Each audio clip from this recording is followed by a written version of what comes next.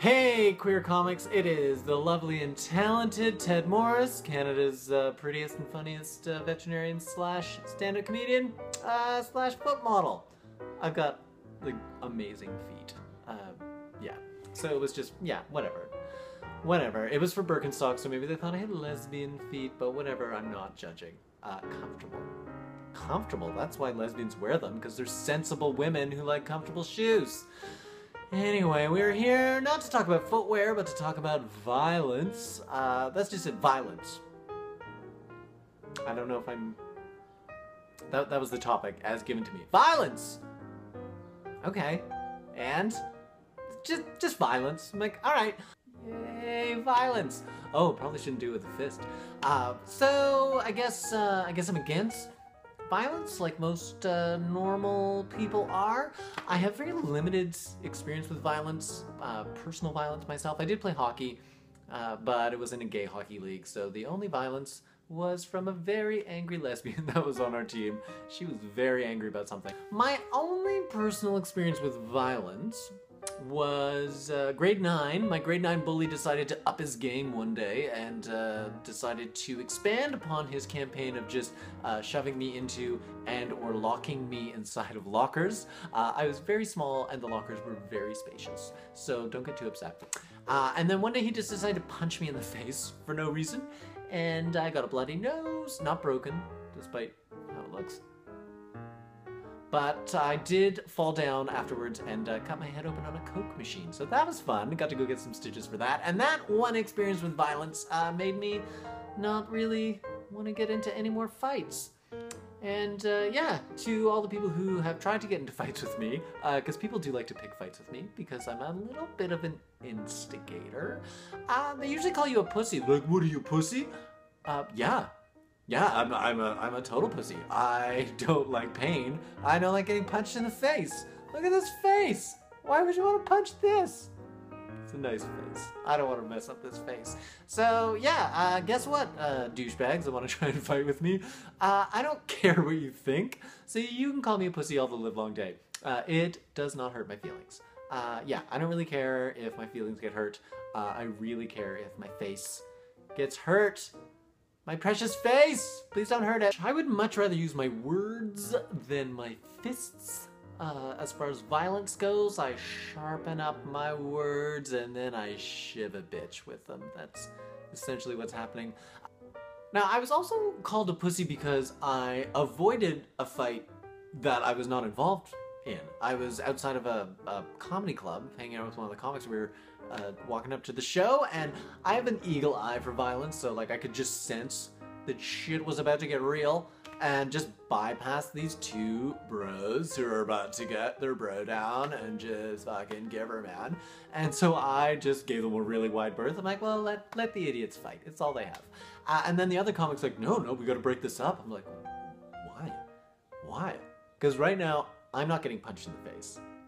And two strangers who are perfectly evenly matched. If they weren't evenly matched, I might have stepped in, but it was just two douchebag bros, so let them sort it out.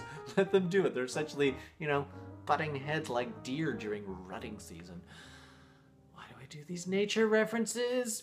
Yeah, so if people want to fight each other, go for it. Just don't involve me. And then this other comic's trying to drag me in. He's like, you just darted away. I'm like, yeah, because there's about to be a fight, and I don't want to get into a fight.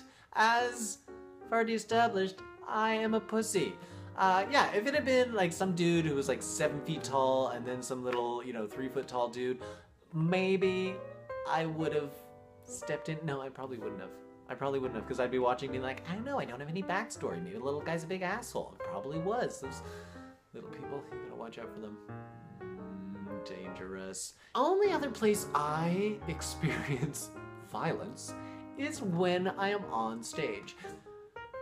Yeah, some comics have had like drinks thrown in their face or an actual glass thrown at them while they're on stage.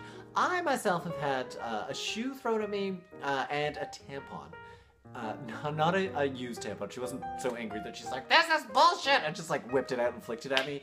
It was a fresh one from her purse. I'm not quite sure the message she was trying to direct to me with that confusing bit of feminine hygiene anger, but yeah, that's a weird place to direct violence. A lot of people don't understand that when comedians are on stage, what we're doing is telling jokes. And if you get mad at a joke and decide to get violent, well, you're a moron. I was taught a very nice technique where you should always grab the mic stand. If you think someone's about to attack you on stage, grab the mic stand. Those bases are heavy. Use as a weapon. You can keep them away from you. Very smart words from a wise man, Boyd Banks. Yeah, so basically, in closing, violence bad, not violence good, and use your words. And if you're walking away from someone who's trying to get into a fight with you, I recommend walking. Just walk away with confidence, shoulders back, because nothing enrages someone who wants to fight you more than you running away from them. You might get a yeah pussy, which I love, we've established, but you might get the pitter-patter of ignorant feet chasing after you. Yeah, so here's how I avoid violence. First of all, stay away from stupid people. Second of all, even if you want to say something, sometimes it's best to just leave your little mouth shut and walk away. Third of all, if you're a mouthy little bitch like me, I am, make sure you're standing next to a bigger, even mouthier bitch.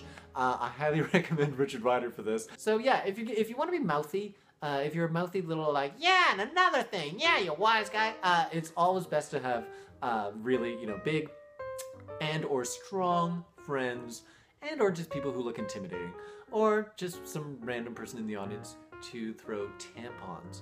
What is with that? So yeah, hey, I think that's all I have to say about violence.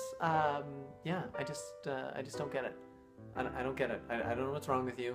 I don't know what's wrong with you. Just stop. Just stop it.